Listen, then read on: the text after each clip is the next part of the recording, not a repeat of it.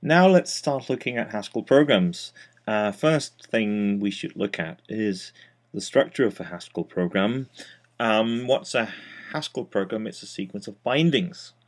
A bit later in this part of the course I'm going to introduce other kinds of bindings, but for now we'll consider variable bindings and assume that a Haskell program is a sequence of variable bindings v1 equals e1 up to vn equals en. So there are n bindings here, and each of these v's is a variable and each of the e's is an expression. Let's be concrete. Here is the program that we saw a little while ago that had a variable hh that we declared to be 53. We've made things a little more complicated. We now added another variable declaration that x is 1. These are declarations of variables. So these are variable bindings, they're not assignments. To see that these are bindings and not assignments, let's see what happens if we write this. If you are a C programmer, you might think that's the sort of thing you would want to do in Haskell as well, but that will not work. Let's see what happens if we save this and send this to the Haskell buffer. Let's magnify this a bit. So here we have the Haskell buffer. Now let's load the program into the Haskell buffer, and Haskell is not happy. Haskell says multiple declarations of x. We can't have that. We can only declare x once within the same scope. So these are not assignments. This will not work. So let's delete this again. Haskell didn't like it. Let's save. Let's reload. Everything is fine and dandy now. What's the value of hh? 53. What's the value of x? It's 1. Well, of course, there's nothing interesting going on just yet, but we'll get around to that in a moment. Now, in Haskell, every well-formed expression has a type because Haskell is a typed programming language, and let me show you some small examples of that.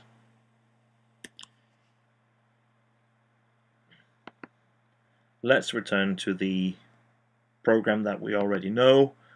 We can find out what the type of hh is by typing in the interpreter :t hh, and then we're told that hh has type integer.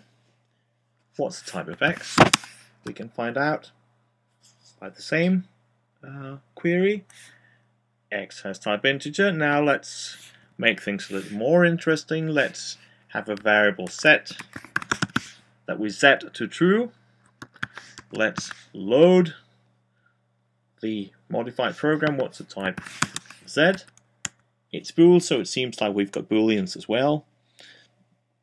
That's not the whole story. The type system of Haskell is much, much richer, and in this session and in the next two sessions we'll talk a lot more about the type system of Haskell, because there's way more to Haskell than int and bool. There's even more than strings.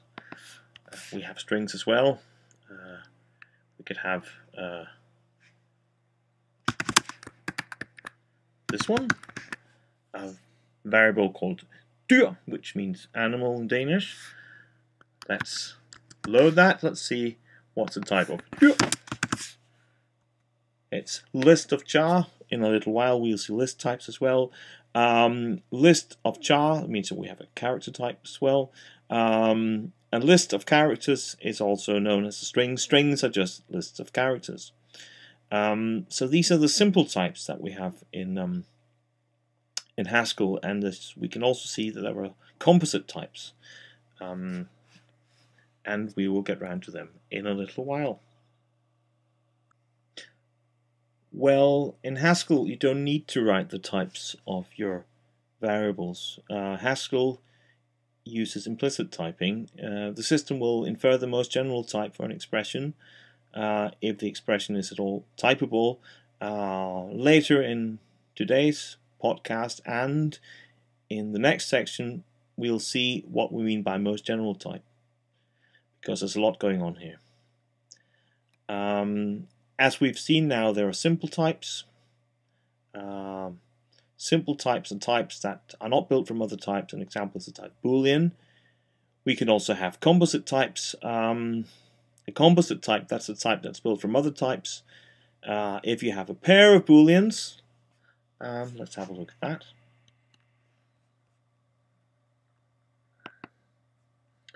Suppose we redefine set to be not true but true, comma, false. Now this is a pair. Let's save that, load that into Haskell. What's the type of set? It is bool, comma, bool, which is a pair type. That's a composite type. And later on we'll see that we can define our own types as well. We don't have to stick to the ones that are predefined, but more about that later on. One thing that Haskell does is that it groups types into type classes.